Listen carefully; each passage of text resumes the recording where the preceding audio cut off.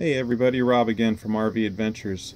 Today I'm going to show you my power converter removal and replacement with a solar charger project.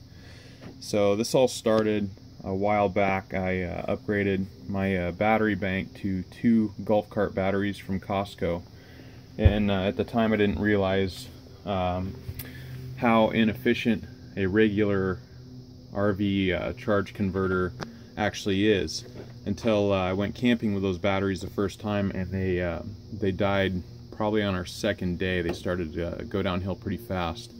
So I came home and started doing some research on it, and came across an article from Handy Bob on the RV battery charging puzzle, I think it's titled, and spent quite a bit of time reading that and emailed him a couple of times, and he's a nice enough guy. He emailed back and explained some things.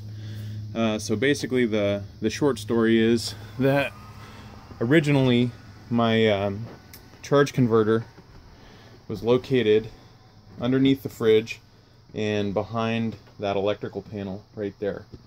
The problem with that is the charge converter was set at an absorption voltage of 14.4, and that particular converter only ever got to 14.25.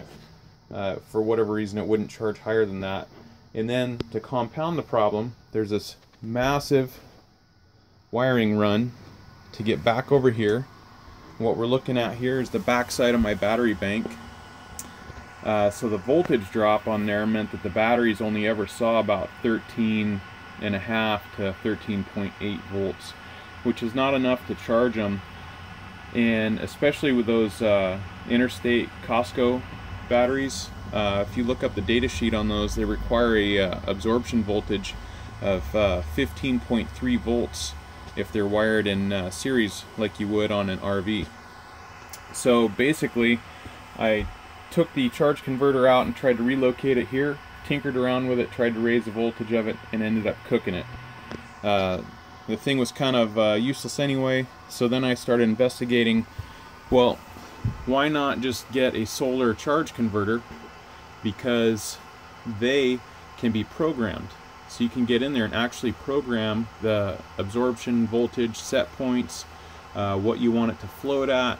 There's all kinds of different things you can program in there. So I started researching that. A lot of the products that I came across, their customer support did not advise powering it with a power supply, but I came across a Morningstar, and they said their PWM controllers cannot be powered with a power supply, but their MPPT controllers can. So that led me to the Sunsaver, and it's a 15 amp solar converter, and I got on eBay, and this little device here is actually a LED driver. So the thing is, the power supply has to be higher than the voltage that you're going to charge at for the charge converter to do its job. So I got the LED 24 volt power supply, and then wired it up to the charge controller. I installed an outlet in this box here. And then one of the problems I ran into was if you turned off the power supply and turned it back on quickly, it would cause the charge controller to click. And customer service didn't know what that was. And basically they thought it was something to do with the power supply, which it probably is. And they didn't really have a workaround for it. So this little box that you see right here is actually a delay on timer. And I found out that if you let everything sit in the off condition for about 5 minutes, it would power up just fine. So I wired that into the power supply. I also wired in a thermal switch that controls the fan, because the fan came on no matter what anyway. So now the fan will only come on if the power supply is heating up, and that would be if you're using lights or some kind of load in the RV, or if it's under a charge condition, it'll come on. One of the other cool things about the Sunsaver is it comes with a jumper there, and in the program setting you have 2 charging profiles, and it depends on whether the jumper is in or out, which charging profile it will use. One of the things I discovered about the Sunsaver was that it will switch programs kind of on the fly. So I removed the jumper and then wired in a switch up here just above my trimetric, and this switch will allow me to switch between a program that I have that's just kind of like mimics a charge converter, a regular converter that an RV would have, that's kind of a lower voltage, like 14.4. It'll hold that for a couple hours and it'll drop down to 13.8. If you want to go to a full absorption voltage, you can switch that guy over and you can see the voltage jumped up. I have it set at 15.4 to compensate for voltage loss in that couple feet of wiring run to the batteries. You can switch over. These batteries are pretty well charged, but on an empty set of batteries, this will show 14.6 amps going in to charge it.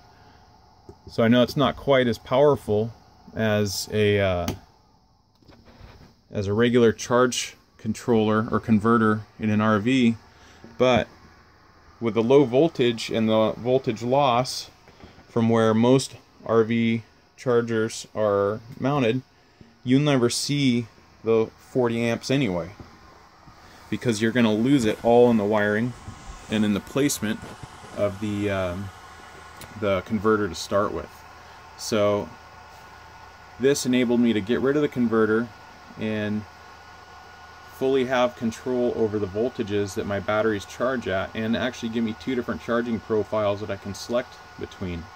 So I know there's a lot of talk on the forums about powering a solar charge converter with a power supply, and there it is in action. And one of the next things I want to tackle is actually getting a couple of solar panels. Then I would have to, I assume, run the wiring down through this entertainment center, and then I'm going to have to determine whether they can just be wired in parallel with the power supply, or if I'm going to have to rig up some kind of transfer switch. So that will be another video. Alright, this is Rob from RV Adventures, and this is my charge controller replacement.